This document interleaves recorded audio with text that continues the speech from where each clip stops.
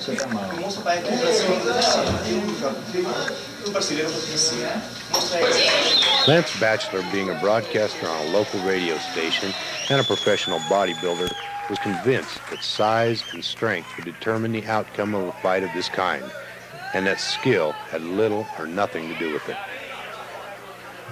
Believing this, he allowed himself to be prodded by his friends into publicly announcing a challenge to Pedro on the airwaves.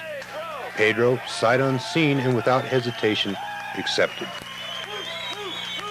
Being a professional referee, I explained to Pedro and Lance that this is a no-rules fight.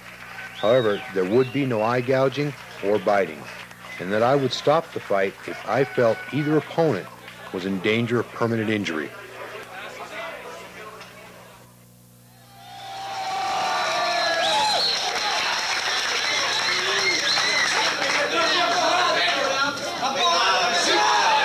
Pedro immediately begins throwing strategically placed side kicks into Lance's left knee. These kicks are designed to distract Lance from guarding his upper body and head, leaving a huge opening for attack.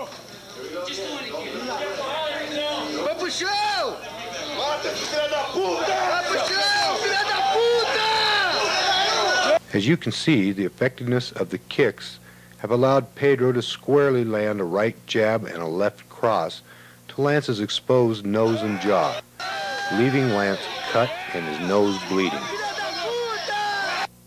Here, a left hook opens up a cut under Lance's right eye. Another shot of the same.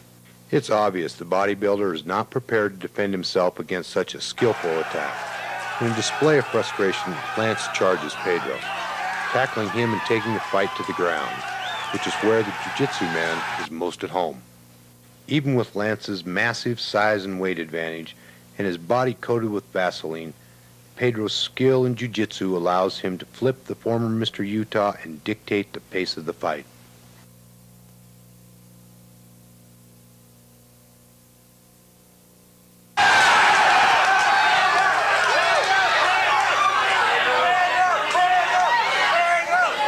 Desperately trying to separate himself from Pedro's grasp, Lance's futile blows have no effect against Pedro's maneuvers. Pedro's jiu-jitsu tactics include various flips and other effective foot techniques that are designed to make his adversary expend energy and wear himself down.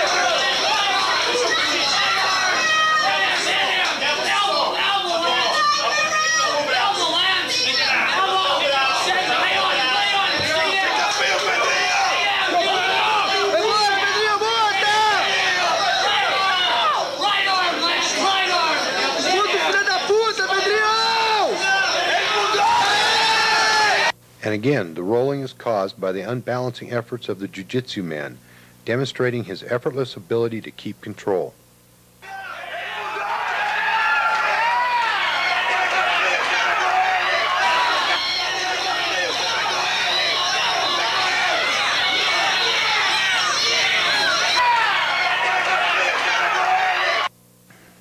As the clinch is released, Lance throws 4 punches, none of which connect with their intended targets. These are answered back by 2 solid connecting blows from Pedro. Lance's reaction is to extend his arm, trying to block any further onslaught.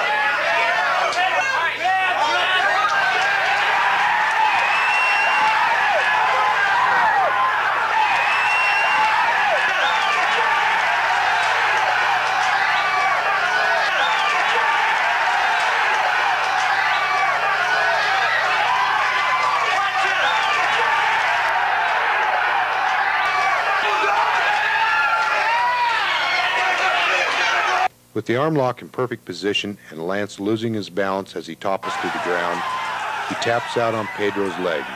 Pedro shows great mercy by releasing Lance's arm just before it reaches its breaking point. At this point, I choose to stop the fight so that no further injury will be suffered by Lance.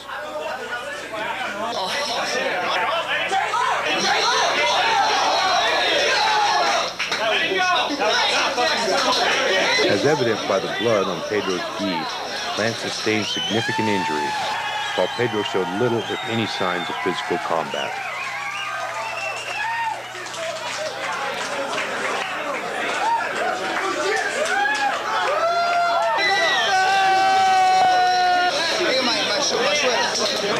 So did size and strength prevail over the skill of jiu-jitsu? You be the judge.